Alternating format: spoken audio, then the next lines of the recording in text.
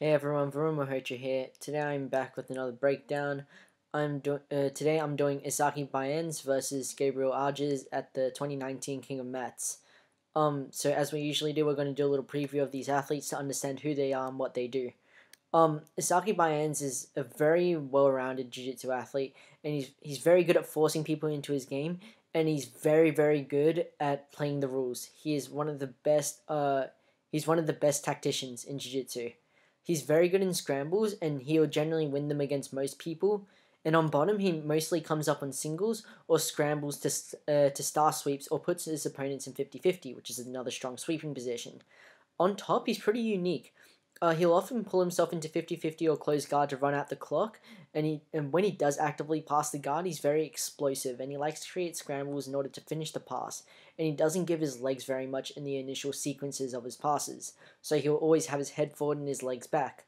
Oftentimes, when he feels his opponent is about to train a strong attack, when he's on top, he likes to limp leg away, which you'll see, and that allows his opponent to only attack a single, and he's very confident in his single leg defense. Or he'll use the limp leg to pull himself back into 50-50 even if he's being swept so he can sweep back immediately. Gabriel Arges is also very well rounded, but he generally prefers to be on bottom. His whole game is basically getting to 50-50 and winning scrambles from there. When he scrambles, he likes to come out to the back more rather than getting the 2 points like Isaque does, and Gabriel also likes to bolo and crab ride a lot from that position as well. So we got to understand their goals at the start of the match. So these guys, they're very kind of similar to featherweights or light featherweights and below. They want to either get a clean pull or stand up in the double pull to get the advantage or to steal the two. And they both want to finish on top at the end of the match so that they can keep a point lead. And we're going to see it right now as we get into the match. They touch hands and they're ready to go. We're going to see over here for the guard pull, Isaque is going to set it up with a shot, and then but Gabriel does a good job of getting his hips back, and he's going to go for the double pull on the return, and then he comes up for the advantage. On the advantage, he comes up with a squat, and this leads into Isaque's favorite single leg.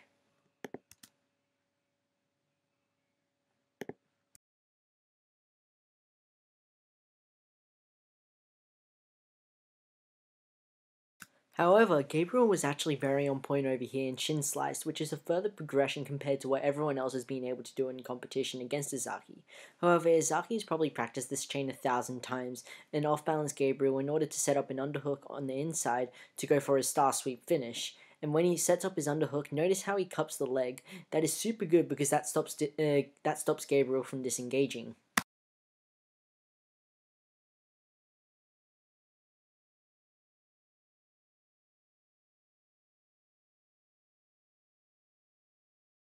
When Isaque finishes the sweep and comes up with a drawstring grip, that is a really ideal position for him as he has low risk of being swept back because Gabriel can't control his lower body.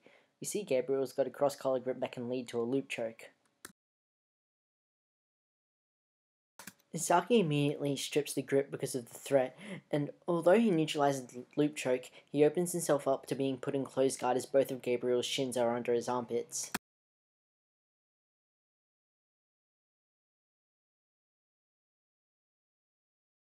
We see Gabriel attempting to underhook the leg of Isaque for two reasons.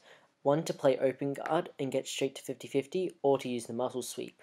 And we see that he's going for more of a 50-50 entry as soon as he starts grabbing the sleeve of Isaque.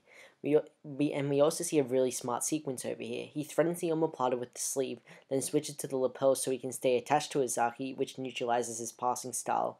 And when Gabriel switches to the collar, that was also a genius moment because now he can off-balance Isaque and have more attacking options like the X-guard.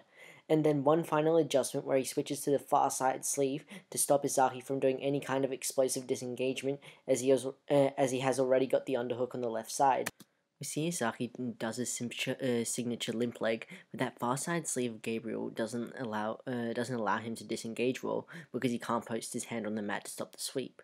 On the way down, Isaque makes the decision to pull Gabriel into 50-50 as he's falling down because then he's in a position that he can easily sweep back in.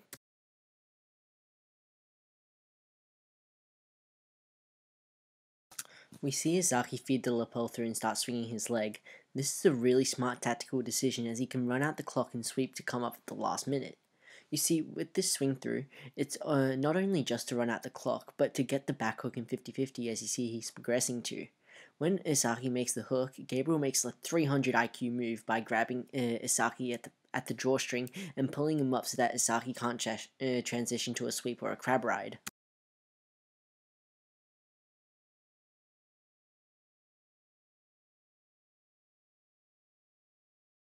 We also see Isaque grab Gabriel's pants for two reasons. One being so that he can attack the sweep or the crab ride that we just saw, but also to stop the backstep that is presented to Gabriel if Isaque doesn't grab the far leg.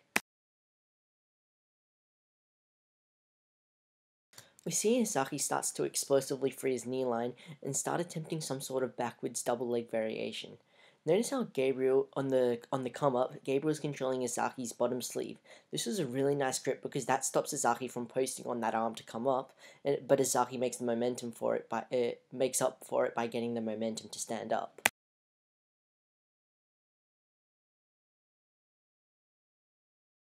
See how when Isaque is attempting the double, Gabriel does a good job of scrambling out a bit and freeing his left leg by continuing the momentum and kicking out.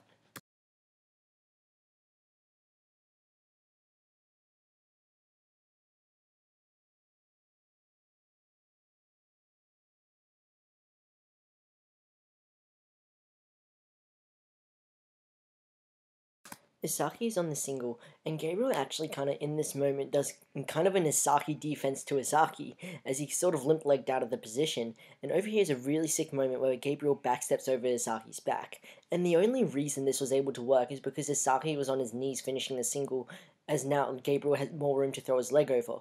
If Isaque was standing with the single, it would have been extremely hard to do that, as Gabriel would have needed freak flexibility. From Gabriel backstepping, Isaque makes the decision to stand up as he doesn't want his back taken.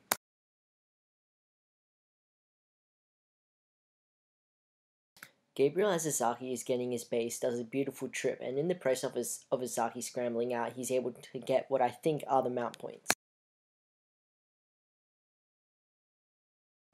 So, yep, that's the end of the breakdown. Both of these guys are super good to watch.